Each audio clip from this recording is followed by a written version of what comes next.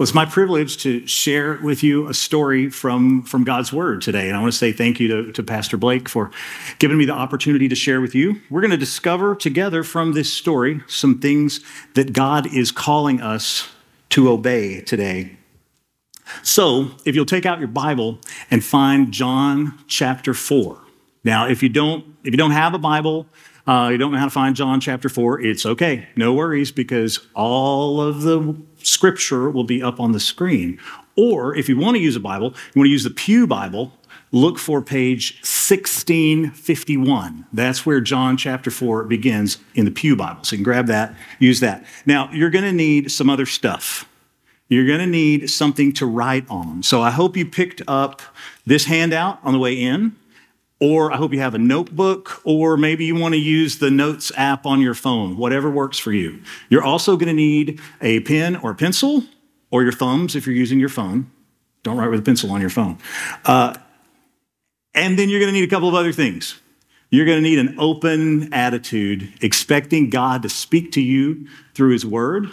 And then you're going to need to set an intention to obey whatever He calls you to do. So those things, all right? You got everything you need? Okay, let's get started. So we're going to explore a true story from the Bible that's told by John. Now, John was a follower of Jesus, and he was one of Jesus' closest friends. John is an eyewitness to some of the story that he's telling, and he had intimate access to all the other major characters of this story. So we can trust his version of this story.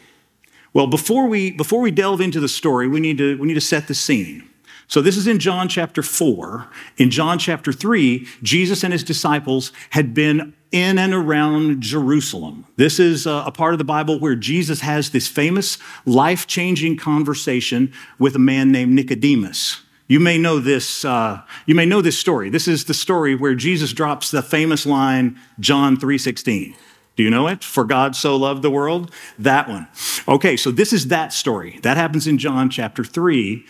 Jesus goes on in that same conversation to say this: God did not send his Son into the world to condemn the world, but to save the world through him. So he said that in chapter 3. In chapter 4, he's going to take action on that and show us exactly what he was talking about with that mission.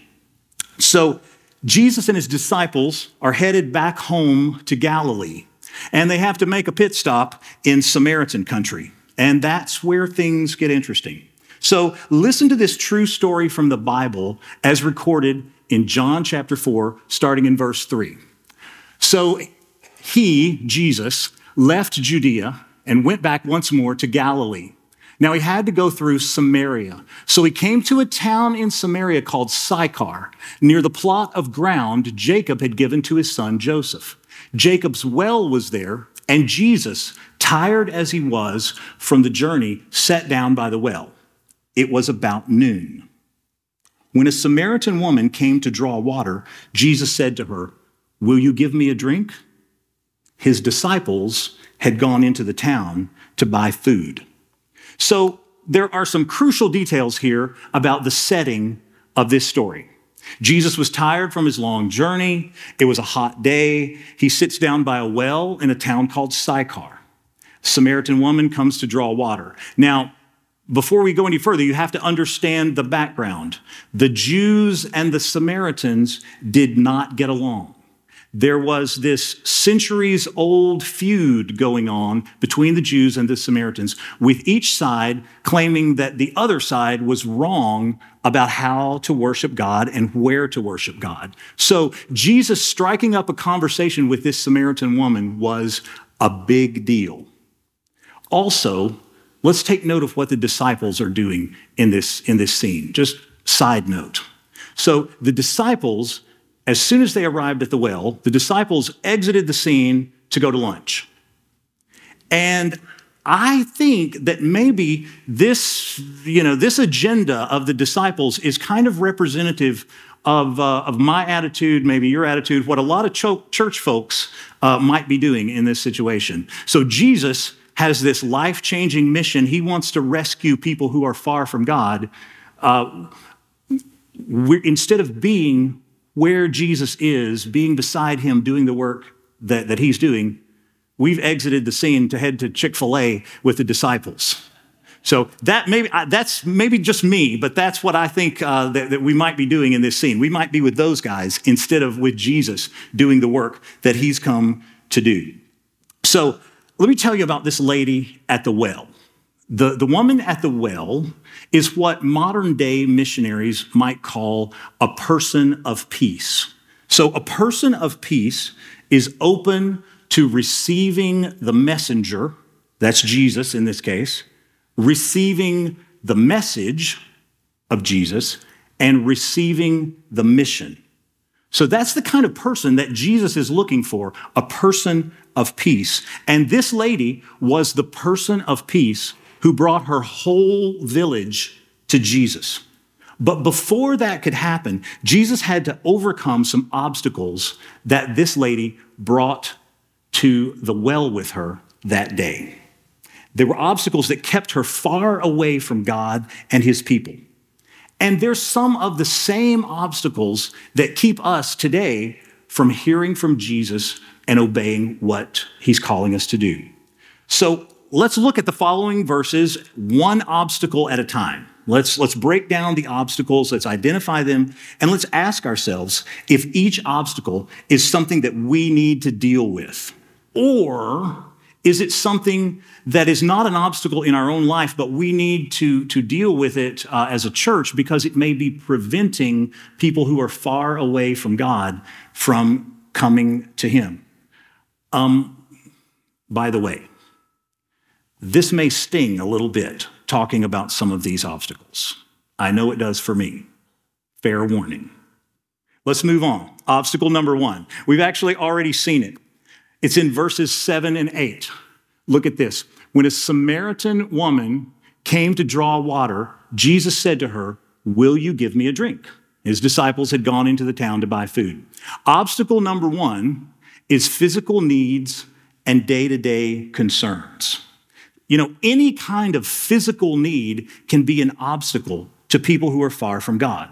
And we're called to meet physical needs just like Jesus did. Jesus healed sick people and he fed hungry people so that they could give their attention to his message about the kingdom of God. And we do this. We're doing a good job with this. Right now, today, we have a team in Guatemala doing this very thing, right? They're providing medical care, they're providing food, because these kind of physical needs are obstacles that prevent people from hearing and responding to the good news of salvation through Jesus. And we engage in this same kind of ministry right here on our local mission field. We meet physical needs because physical needs can be an obstacle that keep people far away from God. So that's obstacle number one, physical needs, day-to-day concerns. Let's look at obstacle number two in verse 9. Look at this verse. The Samaritan woman said to him, "You are a Jew and I'm a Samaritan woman. How can you ask me for a drink?" Because Jews don't associate with Samaritans. Obstacle number two is prejudice and cultural divisions.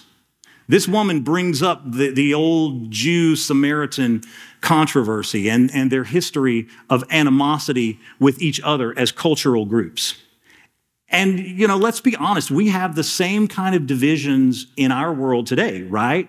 Race and culture and politics and gender, economics. And as much of these things are divisions in our world, they were also divisions in Jesus' time as well. And these divisions create obstacles that Jesus can break through. At the heart of all these issues, these divisive issues, is a person's identity and a person's sense of belonging. Think about this. Our human nature says this: I have a label. It's part of my identity. I see myself as a certain kind of person, and that's my identity. And you have a label. You're in this group. And I can't be welcome into this group unless I'm willing to change my identity to match the identity of this group. That's how these divisions start. That's our human nature. But the Holy Spirit can transcend all of this, can overcome our human nature. There's a great quote by a former Franciscan priest named Brennan Manning. And he says this: God loves me as I am, not as I should be. I think about that a lot. Let me say it again. God loves me as I am, not as I should be. And I think the Holy Spirit can help each of us say to all kinds of different people, God loves you just as you are, not the way I think you should be. Are we open to having the Holy Spirit change our attitude so that we are saying, I love you exactly as you are, not as I think you should be? I think God can help us do that. Look at obstacle number 3 in verses 10, 11, and 12. Jesus answered her, if you knew the gift of God and who it is that asks you for a drink, you would have asked him and he would have given you living water. Sir, the woman said, you have nothing to draw with and the well is deep. Where can you get this living water? Are you greater than our father Jacob, who gave us the well and drank from it himself, as did his sons and his livestock? Obstacle number 3 includes traditions and background and a rigid mindset. See, this lady is holding on to her traditions. She's stuck in her old beliefs. And we can be the same way, can't we? If we're honest, clinging to our own ideas, unwilling to let go and embrace something new. Well, Jesus invites us to hold on to our traditions loosely, to be open to change for the sake of love and connection.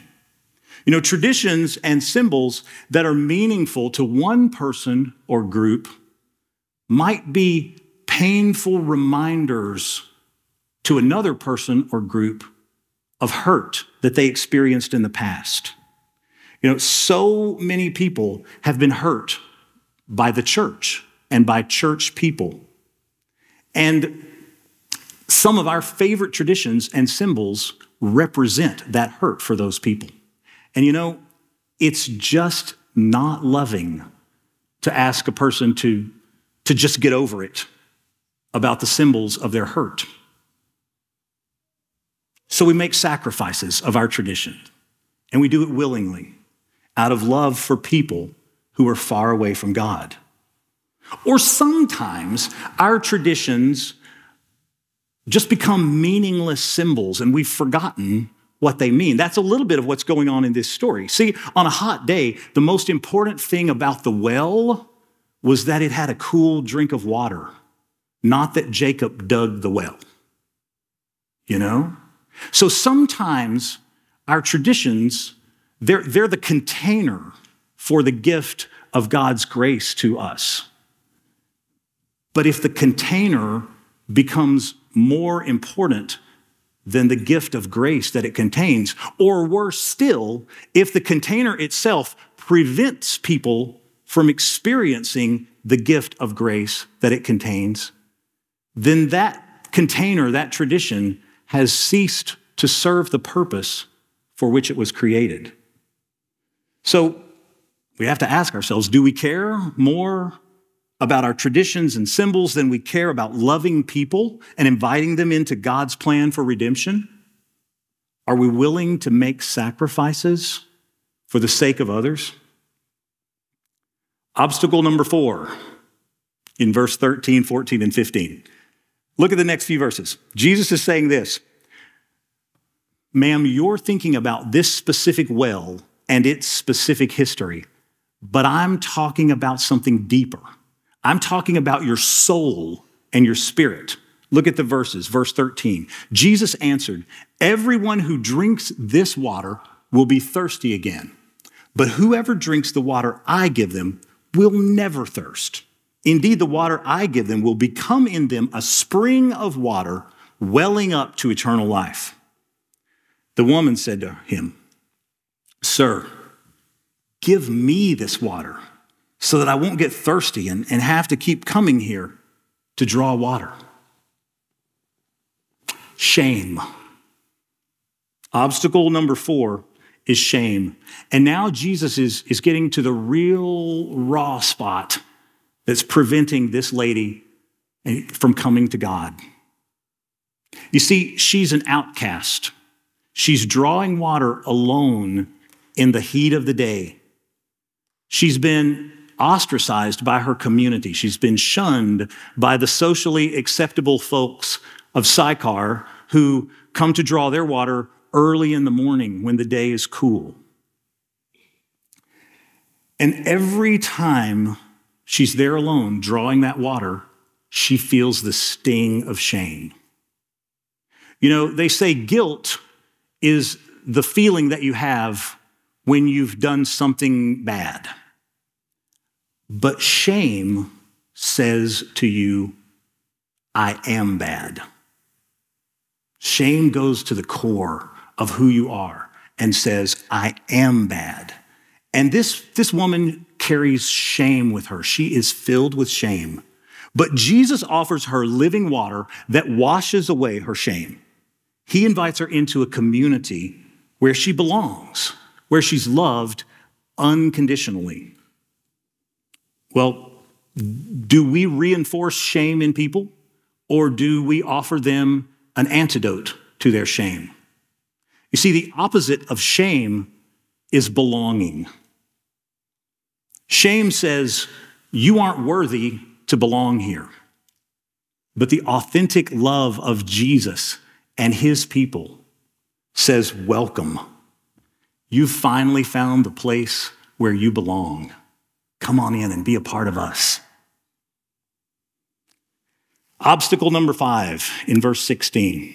This lady's asking Jesus for relief for her shame, and Jesus gives her some specific instructions in verse 16. He told her, go call your husband and come back. I have no husband, she replied. Jesus said to her, you're right when you say you have no husband. The fact is, you've had 5 husbands, and the man you have now is not your husband. What you've said is quite true. So obstacle number 5 is disconnected relationships and a lack of trust. See, this lady longs for human connection. 5 different times she's tried to attach herself to a husband and his household. She's looking for love and provision and protection. And 5 different times she was rejected. She was cast out to live alone and make her way on her own. Now she's in this transactional relationship with some guy, and she has no guarantee of love or security. But Jesus offers her something different, a relationship built on genuine connection and unconditional love. Are we inviting people into a relational connection? Are we giving people a place where they can be known and accepted? Let's make it even more simple. Are we helping people make friends? That's what we all really look for, right? We just want someone to be our friend. Obstacle number 6, look in verse 19. Jesus' last comment about her husbands and her relationship history hit a little bit close to home. So this lady diverted to the age-old debate between the Jews and the Samaritans about where to worship. Look at the scripture. Sir, the woman said, I can see that you are a prophet. Our ancestors worshiped on this mountain, but you Jews claim that the place where we must worship is in Jerusalem. Well, she's revealing obstacle number 6, legalistic religion, non-essential conflict, judgmental attitudes. She's stuck on the external details of religion. She's missing the point of true worship. And let's be honest, we can get caught up in these same debates, can't we? Arguing about the minor stuff while missing the heart of Jesus' message. We major on the minors. So are we willing to offer people freedom in the non-essential parts of spiritual life? together for the sake of overcoming obstacles that keep people far away from God? Let's look at the last obstacle. Obstacle number 7, verse 21. In reply to the woman's argument about all these external details, Jesus makes a huge statement about the reality of a relationship with God. You see, God isn't concerned about the external details. God looks at the heart. And he's looking for people who will allow themselves to be energized by his Spirit for the purpose of obeying the truth of his word. Look, beginning in verse 21. Woman, Jesus replied, believe me, a time is coming when you will worship the Father neither on this mountain nor in Jerusalem. You Samaritans worship what you do not know. We worship what we do know, for salvation is from the Jews. Yet a time is coming, and now has come, when the true worshipers will worship the Father in spirit and in truth, for they are the kind of worshipers the Father seeks. God is spirit, and his worshipers must worship him in spirit and in truth. The woman said, I know that Messiah, called Christ, is coming. When he comes, he will explain everything to us. I think obstacle number 7 is valid questions and a lack of understanding and limiting beliefs. The woman was seeking answers. Jesus had made a really complicated, deep statement about the nature of God and his worshipers. And the woman was seeking answers. She didn't really understand. And it's okay to have questions. It's okay to have doubts and insecurities, uncertainty. People come to Jesus all the time, and people come to our church all the time with serious questions, legitimate questions about the nature of God. Can God be trusted? Is the Bible believable? So sitting in the tension of these hard questions is the first step to finding the answers that you seek. Let me say that again, just in case you have questions this morning. Sitting in the tension of these hard questions is the first step to finding the answers that you seek. So are we willing to do this with people? To allow space for questions, to allow people to be honest about their doubts and uncertainties, and to walk with someone on a journey from unbelief to belief? These are things that Jesus is calling us to do. So those are the 7 obstacles that you can see in this passage. But here's the amazing part. Jesus overcomes all the obstacles to make himself known to this lady. Every single obstacle, one at a time, is overcome, one by one, for the purpose of making Jesus' identity known to this woman. Look at verse 26. Then Jesus declared, I, the one speaking to you, I am he. Jesus is revealing himself to be the Messiah, the promised rescuer that both the Jews and the Samaritans have been waiting for generations. And by the way, this is the first time in John's biography of Jesus that Jesus clearly identifies himself as the Messiah.